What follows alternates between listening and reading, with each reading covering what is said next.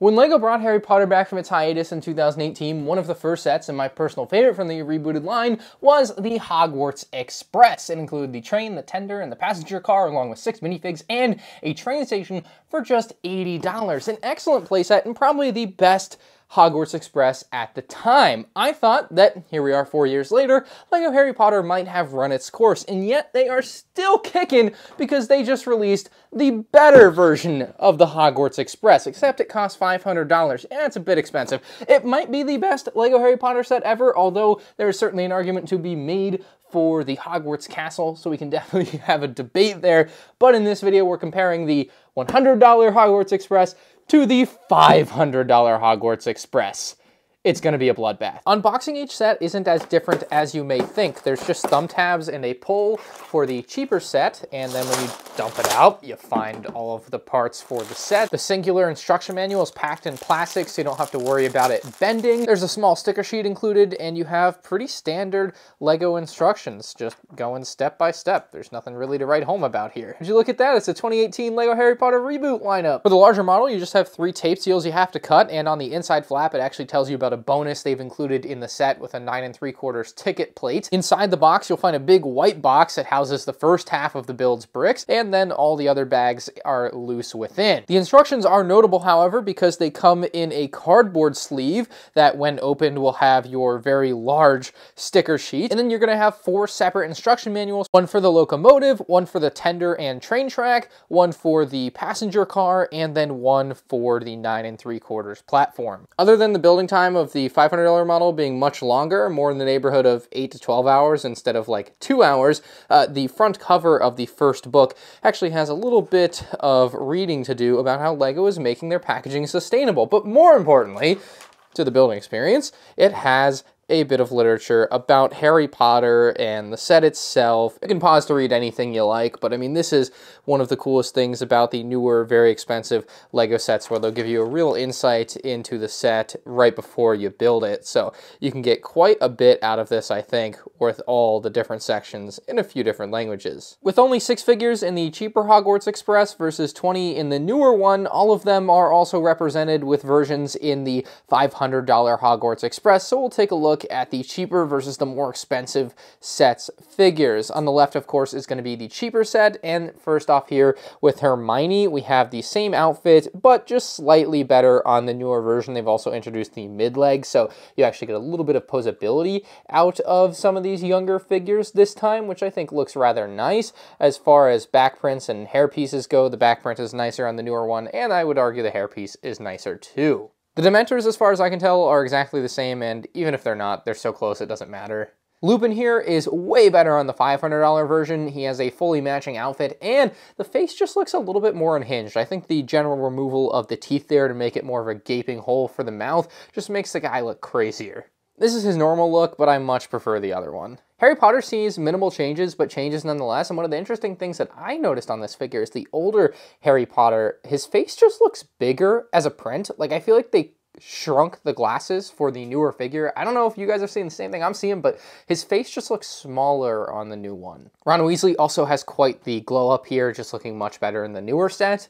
And my favorite comparison is the Trolley Witch. I think they really nailed the new one. Adding on those red legs just looks so much better than the gray legs. And the actual trolley is a significantly different and, in my opinion, better build. It's much thinner, and they've just added a more colorful vibe to it. So many more details thanks to the sticker pieces that just weren't there on the older ones. So I think they did a great job with the new Trolley Witch. And, like, the wheels don't look as big and crazy. Like, yeah, definitely better in both areas for the Trolley Witch. Looking at the full picture here, you'll see 6 versus 20 minifigures in the $500 set. I just think you're getting way better and generally cooler minifigs in the more expensive set, as you should. That doesn't mean the minifigs in the $80 set are going to be disappointing or necessarily bad, but it's definitely an upgrade here 4 years later and for 5 times the price. And like I said, it really should be. There's been some drama with those two characters on the end, and I genuinely think that the older Ron and Hermione should have been included in their place,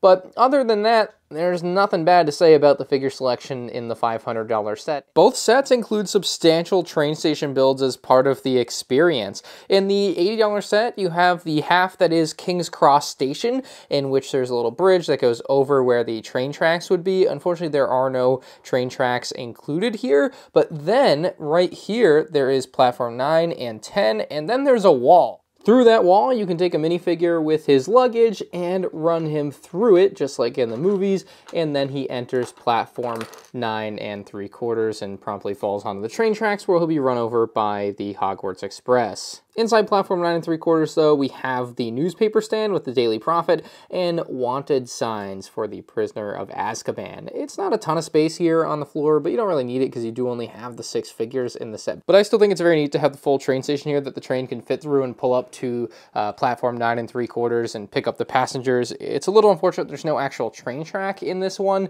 to be running through here, but I suppose you could buy and add your own. Platform 9 3/4 in the $500 set is ginormous by comparison. It's also just much more elegant. It's got a quote tile at the top, and then below you actually have a little display plaque with information about the Hogwarts Express, and obviously at $500, this whole set just takes a bigger approach towards display, and bigger is a very good word there because this thing is ginormous. It's got a couple of archways, technically. I guess it's 1.5 and a half, but it's 2, and you could obviously build more onto it, which I think would be really cool to see people mock up and do. The inside is hollow, so the whole thing isn't all that heavy, and you might be wondering what those Technic pins are there for. It's not to connect to another train station.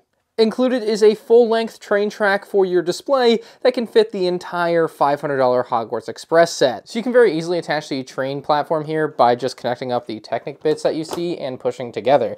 Just like that, you're ready to go. So the train is in its 3 separate sections, and at the front section of the track here, we actually have some bricks that are going to attach to the bottom of the train, because otherwise this thing could roll off of this very easily, and for display, it just wouldn't be good. So essentially you just need to line this one up to the back, and that would be the easiest way to attach on. Then you're just gonna make sure it's attached to the studs. It comes off just as easily as it went on, so when you're done, you can literally just take it off. It's not a problem. But with it securely on there, you'll see that it doesn't roll around. It can't do anything. When in comparison, if we bring the tender in and put it on, you'll see what could happen theoretically is the whole thing could just roll off the end of the track or something, and that's what they're trying to avoid with this. So that's why this is like hard attached to the track. So you can attach that, bring the big part of the train over and attach that, and just like that we have the entire train on the track pulled up to the platform. And something you can do with the platform that you might not know is, while it is nicely lined up here so you can have your characters enter like a door, if you don't feel like it's properly in the right spot, you can just pull it off and you can move it down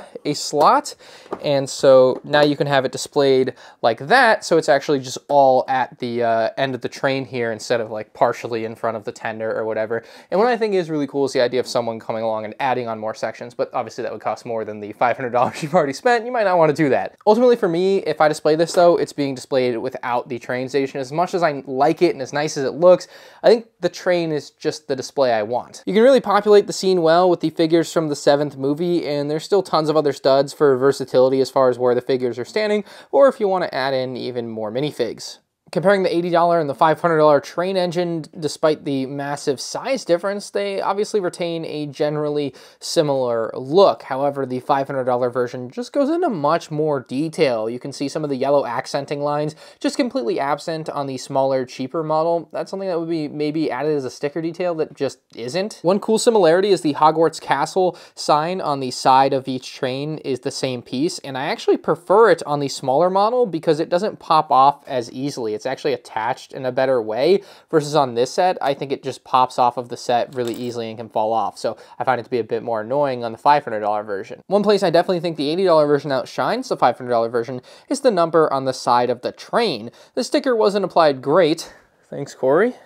Anyway, regardless of the skill of the sticker placer, it is a little bit awkward to have it be 2 sticker pieces versus the singular sticker piece on the smaller set. I think it's much preferable to have it in one piece, and I think it looks better no matter what. You can see the front of each train is massively different too. It just feels really stuffy on the $80 version versus there's just a lot more space on this $500 version for it to spread out and feel more spaced out for like the lights on the front, the bumpers and everything. And then you also have the Hogwarts Express sign and the number on the front, and that's all just one piece printed on the smaller set versus the actual depth of it on the more expensive, bigger set. It's just nicer. The way the wheels look when they move is also pretty different. You can see this bar just moves in and out as the smaller train moves, and it looks nice, especially for an $80 set. However, on the more expensive set, it just looks way cooler. You can see there's a lot more intricacy to the movement, more moving pieces, and that third wheel actually is pulled along with it, unlike on the smaller set where that third wheel doesn't seem to want to move with the whole assembly. So that's a bit annoying with this other set. Now, something cool the smaller set can do that the bigger set can't is you can pull this piece up and then you can actually have it be able to turn easily on train track, because this is made to go on the smaller Lego set train tracks. But if you don't want it to be turning, you just push this down and it'll keep it straight most of the time, unless you lift it up a little and then it can just fall out of its place, which can be a bit annoying, but it's still a very nice function. The space for the train conductor minifig is massively different on both sets. It has a all black interior on the $500 version, and you actually have a train conductor minifigure to stand in there. And then on the smaller version, despite having a little bit more fun detail and some actual gauges in there,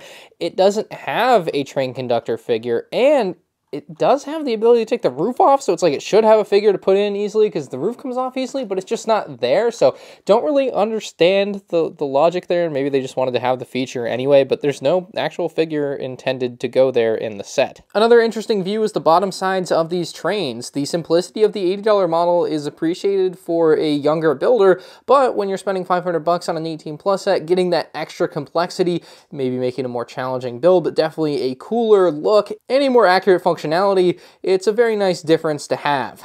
I was really surprised by the difference in shaping I saw between the tenders. The smaller $80 set tender is much boxier than the $500 set tender. They really elongated it, made it a little bit more rectangular, and I think it looks so much better on the bigger set. It kind of ruins the look of the smaller set to me. The smaller set was originally my favorite Harry Potter set when they came back out with it in 2018, but now that I see it compared to this and just how much worse it looks, it really throws it off for me. It doesn't mean it's bad or that people haven't and shouldn't enjoy it, but it's a stark contrast for sure. It does have the Hogwarts Railways sticker on the side, and that looks nice. You can see the wheels on the bottom, and it's actually something that this smaller set does that surprised me. It does use metal here for the axle, so it's actually a metal axle. It's really cool. It creates a very low friction feel for this. You can see it just really smoothly rolls around. Really do like that. That's a quality thing there. And then inside you'll find nothing but emptiness, but I like that there's a hatch. That's like a fun play feature where you could have a minifigure hiding there. The bigger tender has nothing of the sort as far as play functions, but the top of it does have a much better look for like the coal and everything, so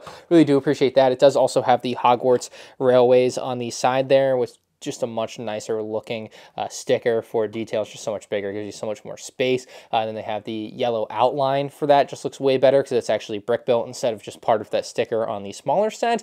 And then the bottom here, while it doesn't use metal for the axles, it's also relatively low friction, but I would say just not as low friction as the other one. Plus, it's just a heavier model, so it's going to just have more weight coming down on that. But yeah, this thing looks so nice compared to the $80 set. It's pretty crazy, but they're both good in their own right. The train cars between the two sets also have massive differences. On the $80 set, it's just tiny, but much like the tender, it does include those metal axles, which look great, work great, so you get a really smooth roll, and it almost rolled off the table. As for the $500 set, it just uses plastic axles. It also just looks way nicer on the bottom side than the $80 set, of course.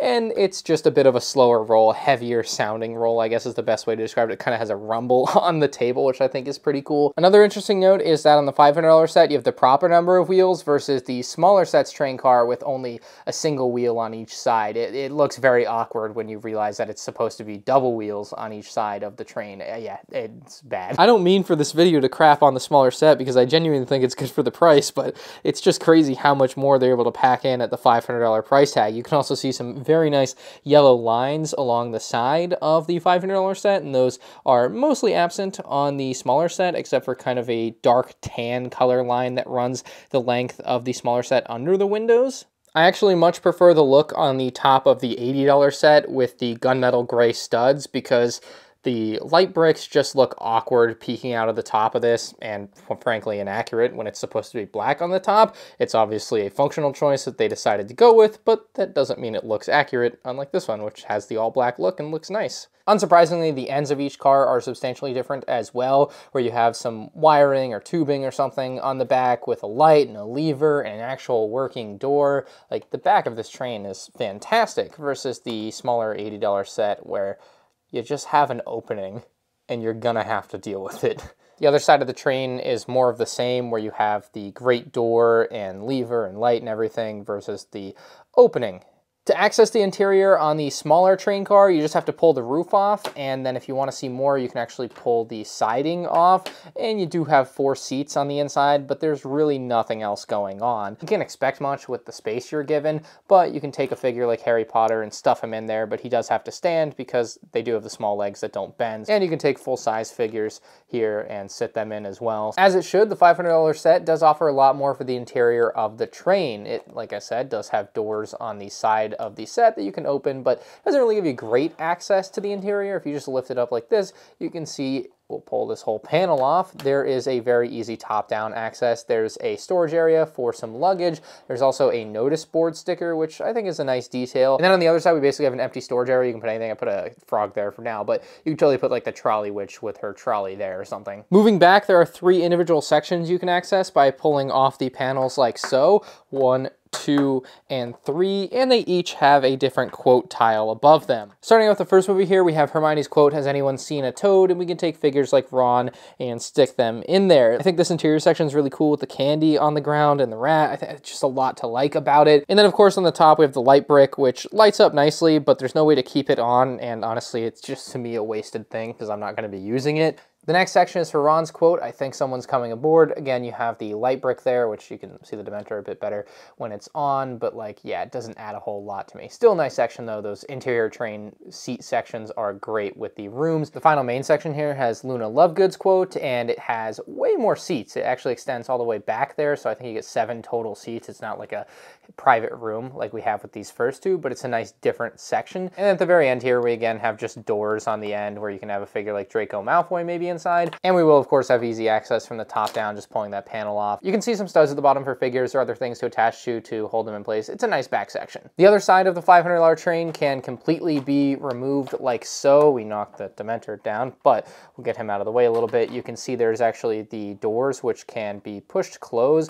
They are something that move pretty freely, so I've noticed that even in just moving the train around a little, they'll just slide back. So it's kind of unfortunate that they won't kind of lock into a place so that they'll actually stay closed or stay open. They'll just kind of move freely. And you also have this walkway here that's just barely wide enough for a minifigure. Essentially, you can have the Trolley Witch or the Dementor making their way down the hall, which is nice. If you're a massive Harry Potter fan and you've got the money, the $500 Hogwarts Express Collector's Edition is totally worth it. To me, it does feel a little bit wasteful to have this extra platform because it's not something that I personally want out of the set. I would have rather paid $400 without the platform, but it's still a pretty cool looking platform, and I think for some people, they will really enjoy it for their display, but for others like me, I'll be detaching it and just displaying the train on the track. That being said, the train on the track is like 4 feet long, so you're gonna need a special display spot for it. It's not gonna fit on any of my normal shelves in the room.